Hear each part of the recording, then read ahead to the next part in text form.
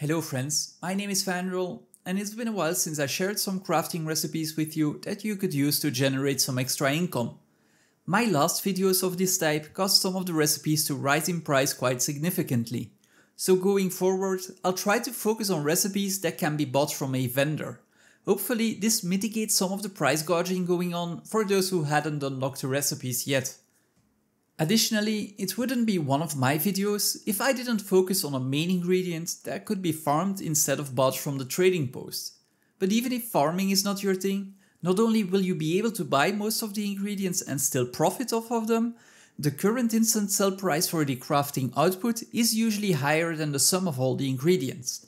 That means you can even make gold instant selling for the time being, of course.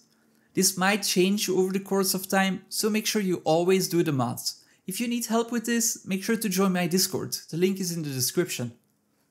And for today's video, you'll need a character with at least 400 cooking.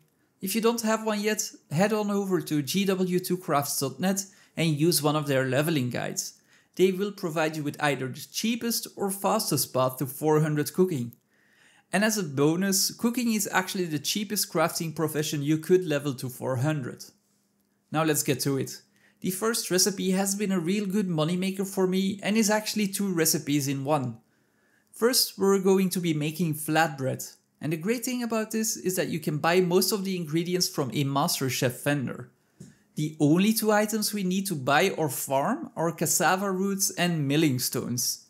Milling stones currently go for around 11 copper on the trading post, which is next to nothing even if you were buying them in bulk.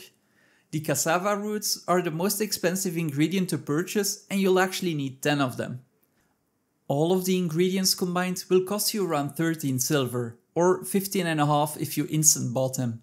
But you can instant sell flatbreads on the trading post for more than 17 silver at this moment, or you could list them for 23 silver and 75 copper. Now here's the cool thing. If you like gathering, you could actually be swimming in cassava roots. All you need to focus on is on gathering desert vegetables in the Path of Fire maps or on jungle plants. And jungle plants also have a chance to drop Maguma lilies, which sell for more than 75 silver each. My favorite maps to gather these are Draconis Mons, Dragon Stand and Bloodstone Fen. And if you don't have the recipe for flatbread yet, you can either buy this with 175 airship parts and 10 silver from an Itzel mastery vendor in Heart of Thorns, or alternatively, you can spend 75 proof of heroics and 14 silver to buy them from a World v World vendor. Now after making the flatbread, you have a choice. You can either sell it for a quick instant profit on the trading post, or you could be using it as an ingredient for yet another recipe.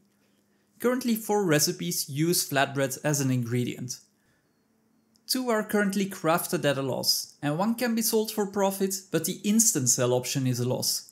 So we're going to be ignoring those, but the 4th one, however, can be sold at a very nice profit as well if you've been doing the achievement to get Ascended Cooking unlocked and level cooking all the way to 500. The recipe I'm talking about is plates of eggs Benedict. These require the flatbread we've already been crafting, as well as a jar of hollandaise sauce, pieces of cured meat and of course an egg. The jar of hollandaise sauce's recipe isn't instantly unlocked on a cook, but can be discovered by combining an egg, a stick of butter, a lemon and a packet of salt. At the moment you can actually buy the finished product for about the same price on the trading post as the sum of all the ingredients. The pieces of cured meat require cuts of quality red meat, which is a rare drop from enemy wildlife once you start unlocking the achievements for Ascended Crafting on your way to 500 cooking. You can buy these from the trading post for about 70 copper as well, but you will still need to advance sufficiently into the achievements to be able to actually make cured meat. It is in my opinion worth doing this on at least on one of your characters, and if you need help with this, please do let me know and I'll make a video about Ascended Cooking.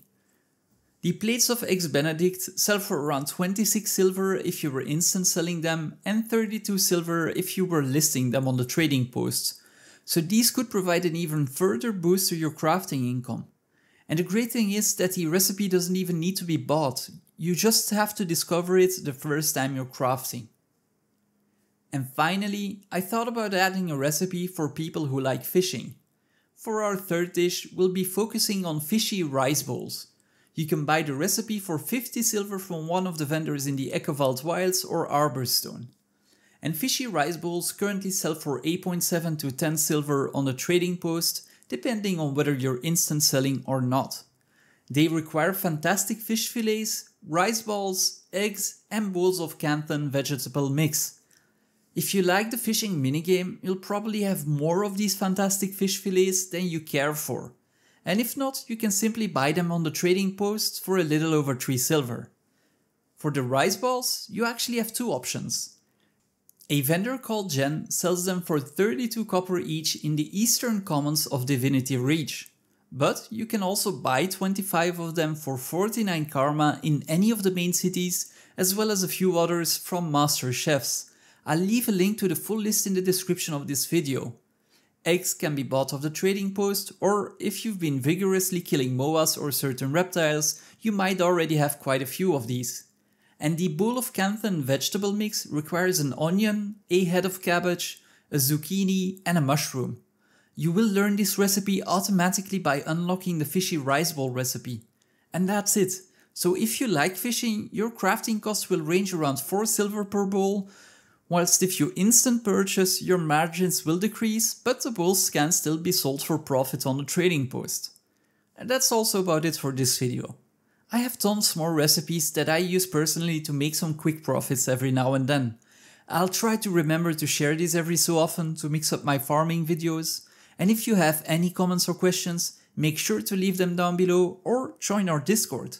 If you liked it, please like this video and your subscription would mean the world to me.